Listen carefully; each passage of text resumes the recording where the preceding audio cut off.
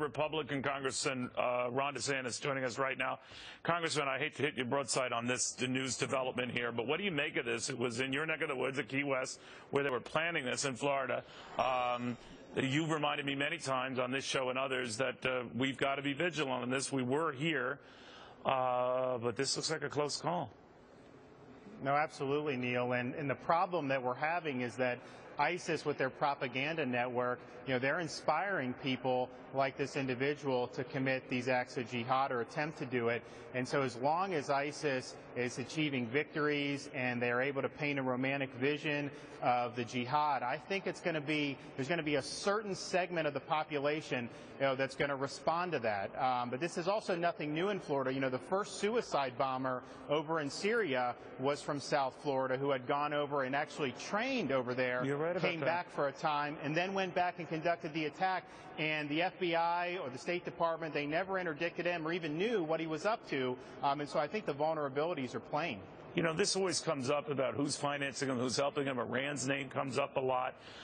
But the focus for now seems to be secure this deal with Iran. It's the best thing on the table. I know you were among those talking to John Kerry today, Secretary of State, who was arguing that it's unrealistic, and if you think there's an alternative to this, it's a unicorn fantasy. I think those are his words. But do you think that the administration will get its way on that this deal will go through despite the majority of Congress's opposition? There's not a veto-proof majority there to override what the president would do.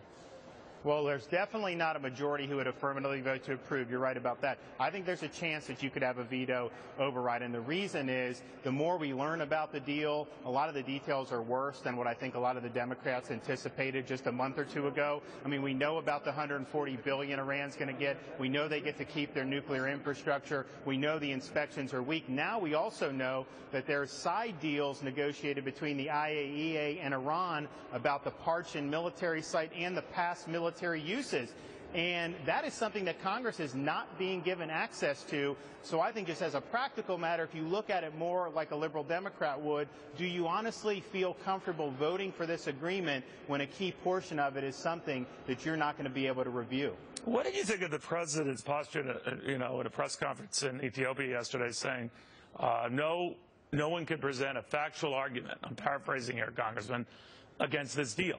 And I'm thinking to myself, and I don't know nearly as much about this as you do, that the fact is that any weapons inspectors there or nuclear inspectors cannot be American. That's a fact.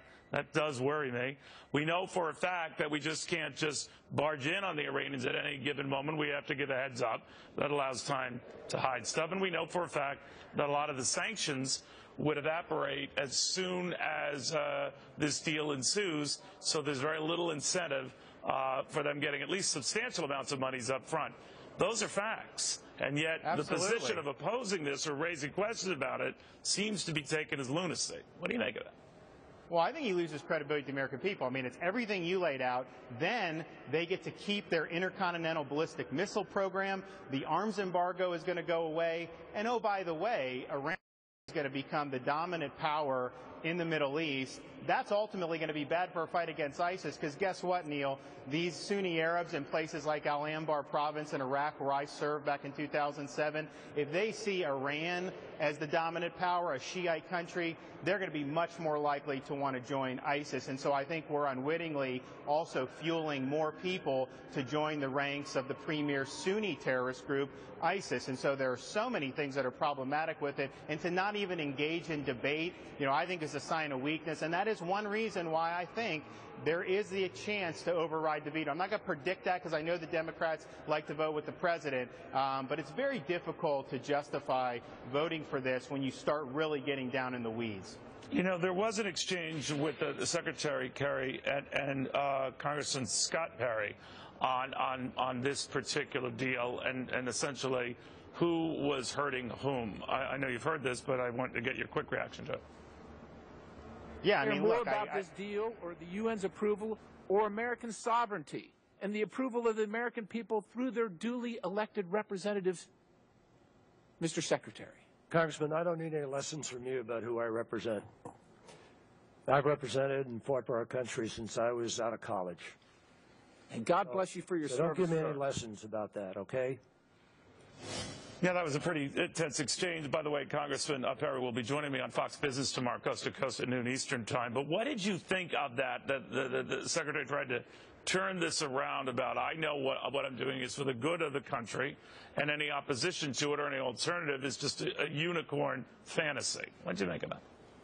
You know, I was very unimpressed by that. The fact of the matter is they chose not to submit it as a treaty, and then they said, okay, we're going to do this Iran Nuclear Review Act, and they're not even really abiding by that because they're preempting that by going to the United Nations with it, and then by not producing all the documents that the IAEA has, they're not even complying with that framework. So it's basically, they view the American people, I think, as an obstacle to getting this deal, and I think they've conducted themselves accordingly. So I respect Secretary Kerry's service, but come on, that doesn't give you the right to go around the American people.